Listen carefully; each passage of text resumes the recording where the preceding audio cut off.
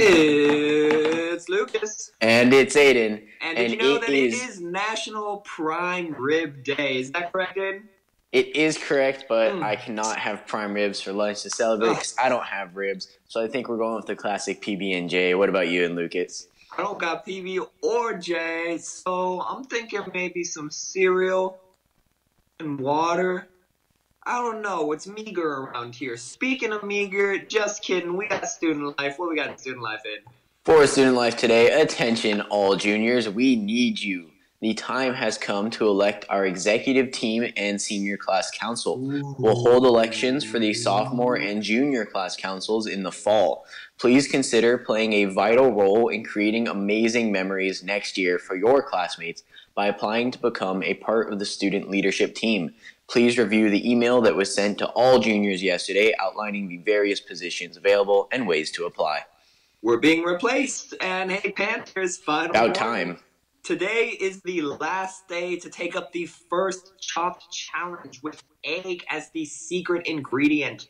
As long as it includes eggs, your dish could land on the morning announcements. Remember to send pictures or videos of you and your entry to Miss Molinelli at cmolinelli@stomachs.org or DM SM Quarantines on Instagram by tonight. That's right, it will be voted on and a winner will be announced by Friday. Good luck, Panthers. Let's see who will be on the chopping block. And club news. And now here's Ailish with a message from Salt. Hi, Panthers. Even though Earth Day was last week, it's always a good time to help the environment, and there are a lot of things we can do while we're at home right now. For instance, trying to limit the amount of plastic you use by drinking out of reusable water bottles or reusable cups. Also remembering to compost and recycle properly. Another thing we can do is, since we're all going out on a lot of walks right now, is bring a trash bag and some gloves with us and pick up trash around our neighborhood.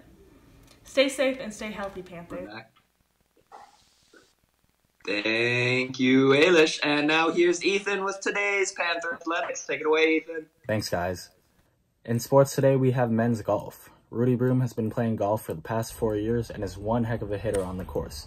Him and his coach, Mr. Ali, have made some memorable moments over the years, and it sucks that they won't get to make more this trimester. Along with Rudy, we have Ben Banks, who played for exactly 1 week and showed promising results, but I guess we'll never know. Now back to Aiden Lucas with today's birthdays. That's all he had. Thank you. Thank you. And for today's birthdays, a very happy birthday to Victoria Witala. And tomorrow, April 28th, an incredibly happy birthday to Magda DeWitt.